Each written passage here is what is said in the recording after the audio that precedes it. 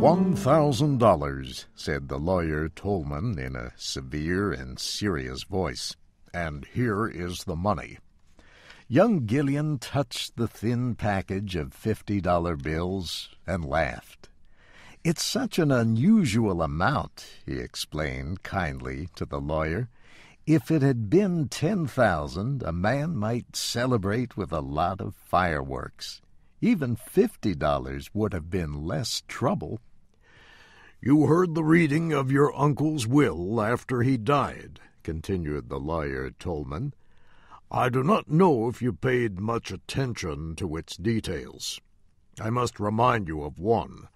You are required to provide us with a report of how you used this $1,000 as soon as you have spent it. I trust that you will obey the wishes of your late uncle. You may depend on it, said the young man respectfully.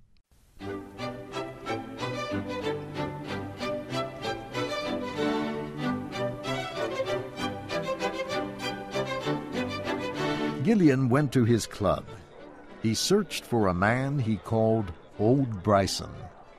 Old Bryson was a calm, antisocial man about 40 years old.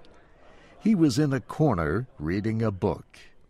When he saw Gillian coming near, he took a noisy, deep breath, laid down his book, and took off his glasses. I have a funny story to tell you, said Gillian. I wish you would tell it to someone in the billiard room, said old Bryson. You know how I hate your stories. This is a better one than usual, said Gillian, rolling a cigarette, and I'm glad to tell it to you. It's too sad and funny to go with the rattling of billiard balls. I've just come from a meeting with my late uncle's lawyers. He leaves me an even $1,000. Now, what can a man possibly do with $1,000? Old Bryson showed very little interest. I thought the late Septimus Gillian was worth something like $500,000. He was, agreed Gillian happily, and that's where the joke comes in. He has left a lot of his money to an organism. That is, part of it goes to the man who invents a new bacillus, and the rest to establish a hospital for doing away with it again. There are one or two small, unimportant gifts on the side. The butler and the housekeeper get a seal ring and $10 each. His nephew gets $1,000. Were there any others mentioned in your uncle's will? Asked old Bryson. None, said Gillian. Well, there is a Miss Hayden. My uncle was responsible for her. She lived in his house. She's a quiet thing, musical, the daughter of somebody who was unlucky enough to be his friend. I forgot to say that she was in on the ring and $10 joke, too. I wish I had been. Then I could have had 2 bottles of wine, given the ring to the waiter, and had the whole business off my hands. Now tell me what a man can do with $1,000. Old Bryson rubbed his glasses and smiled. And when old Bryson smiled, Gillian knew that he intended to be more offensive than ever. There are many good things a man could do with $1,000, said Bryson. You, he said with a gentle laugh, why, Bobby Gillian, there's only one reasonable thing you could do. You can go and buy Miss Lotta Lauriere a diamond necklace with the money, and then take yourself off to Idaho and inflict your presence upon a ranch. I advise a sheep ranch, as I have a particular dislike for sheep. Thanks, said Gillian, as he rose from his chair. I knew I could depend on you, old Bryson. You've hit on the very idea. I wanted to spend the money on one thing, because I have to turn in a report for it, and I hate itemizing. Gillian phoned for a cab and said to the driver, "The stage entrance of the Columbine Theater."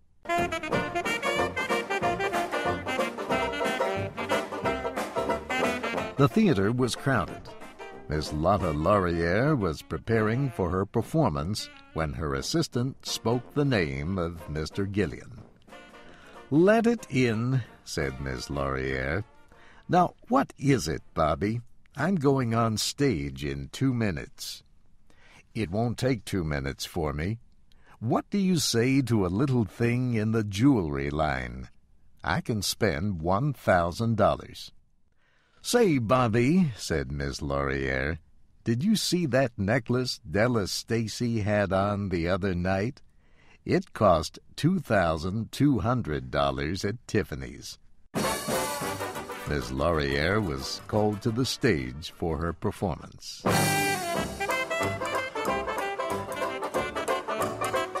Gillian slowly walked out to where his cab was waiting. "What would you do with $1,000 if you had it?" he asked the driver. "Open a drinking place," said the driver quickly. "I know a place I could take money in with both hands.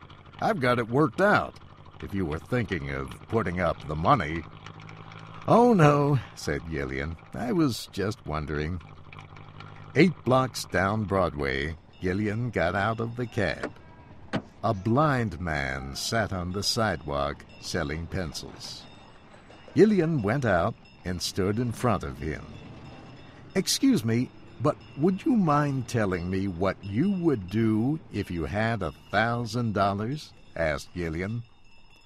The blind man took a small book from his coat pocket and held it out. Gillian opened it and saw that it was a bank deposit book. It showed that the blind man had a balance of $1,785 in his bank account. Gillian returned the bank book and got back into the cab. "I forgot something," he said. "You may drive to the law offices of Tolman and Sharp."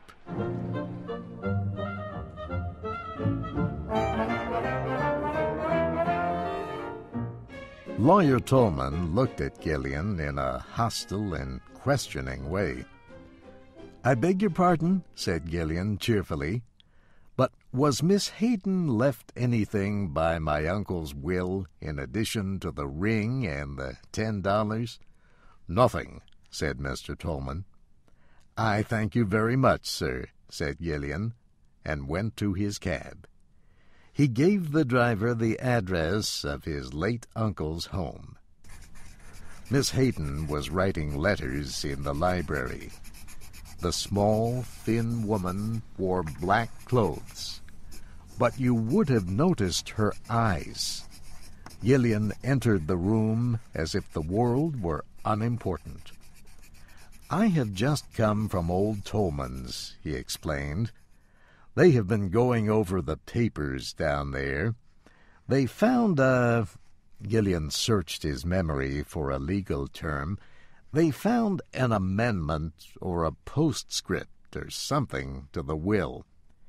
It seemed that my uncle had second thoughts and willed you $1,000. Tolman asked me to bring you the money. Here it is." Gillian laid the money beside her hand on the desk. Miss Hayden turned white. "Oh," she said, and again, "Oh." Gillian half turned and looked out the window. In a low voice he said, "I suppose, of course, that you know I love you." "I am sorry," said Miss Hayden as she picked up her money. "There is no use?" asked Gillian, almost light-heartedly. "I am sorry," she said again. "May I write a note?" asked Gillian with a smile. Miss Hayden supplied him with paper and pen, and then went back to her writing table. Gillian wrote a report of how he spent the $1,000.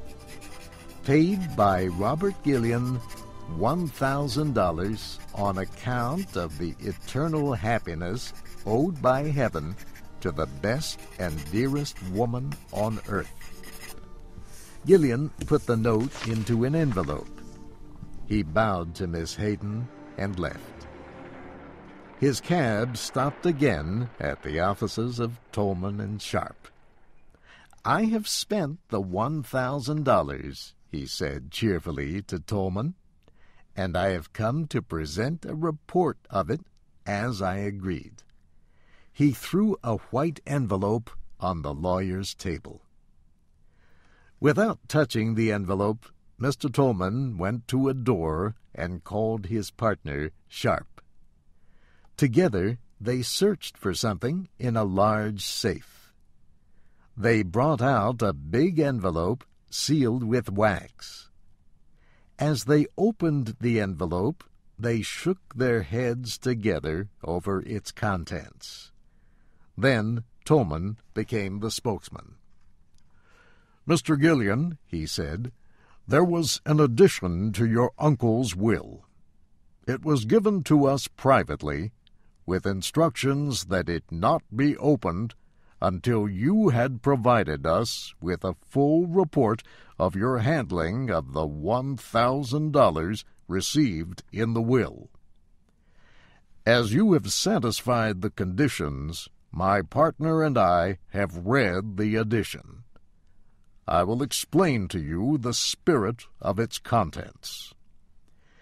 In the event that your use of the $1,000 shows that you possess any of the qualifications that deserve reward, you stand to gain much more. If your disposal of the money in question has been sensible, wise, or unselfish, it is in our power to give you bonds to the value of $50,000. But if you have used this money in a wasteful, foolish way, as you have in the past, the $50,000 is to be paid to Miriam Hayden, ward of the late Mr. Gillian, without delay. Now, Mr. Gillian, Mr. Sharp and I will examine your report of the $1,000. Mr. Tolman reached for the envelope. Gillian was a little quicker in taking it up. He calmly tore the report and its cover into pieces and dropped them into his pocket. "It's all right," he said smilingly. "There isn't a bit of need to bother you with this. I don't suppose you would understand these itemized bets anyway. I lost the $1,000 on the races. Good day to you, gentlemen." Tolman and Sharp shook their heads mournfully at each other when Gillian left. They heard him whistling happily in the hallway as he waited for the elevator.